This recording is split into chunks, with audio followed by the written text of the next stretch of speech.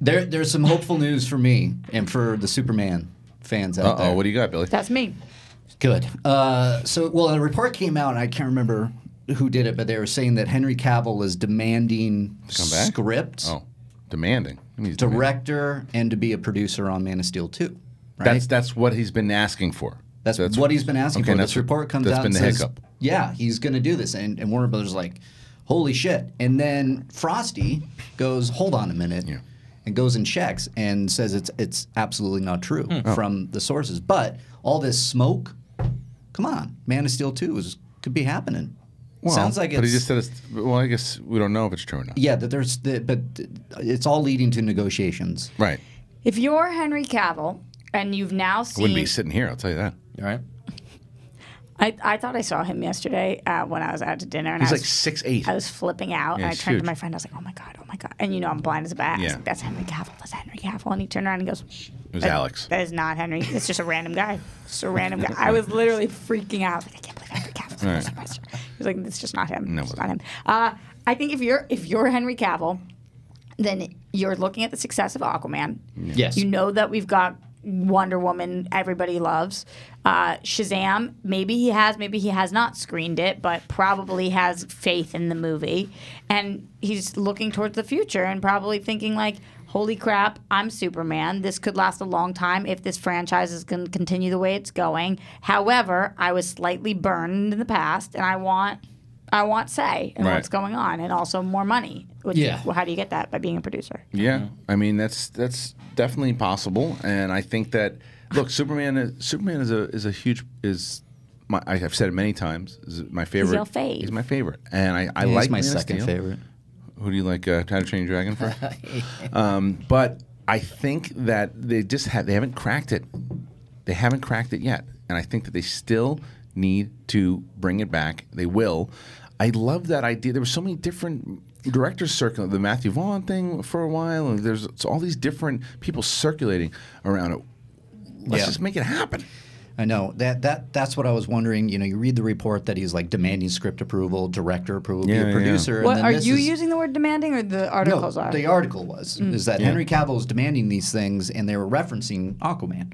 And so when Frosty's debunking it, reaches out to their people saying it's categorically untrue. Yeah. I just wonder what that means. Negotiations still happening. They're still trying to figure it out. And a lot of times, I can't tell you. I've been on the phone with people who say that's not true, and it's been true for certain things. And like that is studios will lie to you. Yes, they will. And like a lot, if they don't want certain things out, they will. I remember having a conversation. It was a stupid story. It's about what's that movie that Chris Pine did with.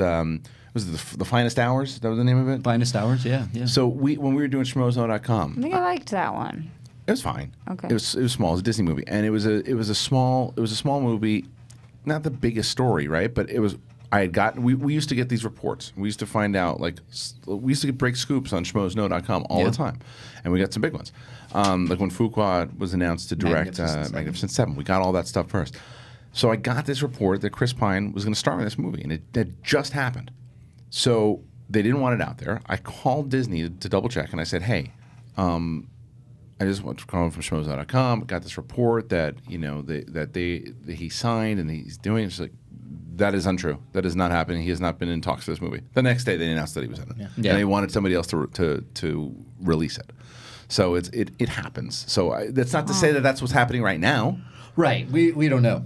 I'm looking at this report as just being a little bit promising for a potential that Henry Cavill will be back and there will be a Man of Steel 2. That's just why I always, when the fans will always believe. It's funny because the fans will accuse people of being whether they're shills or whatever for companies, but they're the first ones to believe any report that comes out. Like if you say, hey, I don't think so and so are getting along because I know I've heard some stuff, and then there's a report that says, oh, I loved it. I loved the script. I loved everything about it. See. They love each other. You were wrong. It's like, no, they're doing PR, motherfucker. It's like don't just believe everything that you read.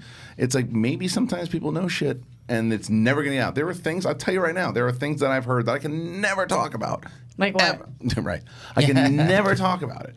And there's certain times that people write to me and they go, see, Harloff, you're wrong. I was like, if I told you what I knew, you would be like, I don't believe you. I kind of, oh my God, is that true? But you They just probably can't- have a there's question just for you. Some things you can't, and that's out there all the fucking time. That's out there all the time, and it's just a matter of what the studio is going to say. What they want out there. They control it. They have a lot of money. I immediately got because I'm a Superman fan, because I want this. I got tagged on Twitter saying, "Can you believe this guy Henry Cavill demanding these things? What do you think?" And I'm like, "You're like now you're upset at Henry Cavill for this? Like, let's How dare he demand? Let's calm down, you know." And then I'm looking at this report, going, "Well, actually, I wanted to," and then I went on with my life. It's the problem with the internet. It's the problem with the internet is because it's like people are strong, very strong here. It's like right away, right now, screaming and yelling and doing whatever the fuck they're doing. It's hard also off what you just said. People were getting mad at Chris Hemsworth and whoever from Star Trek when everything was going on down there. Or wanting money, you mean? Yeah. Hemsworth and Pine. And Pine. Right.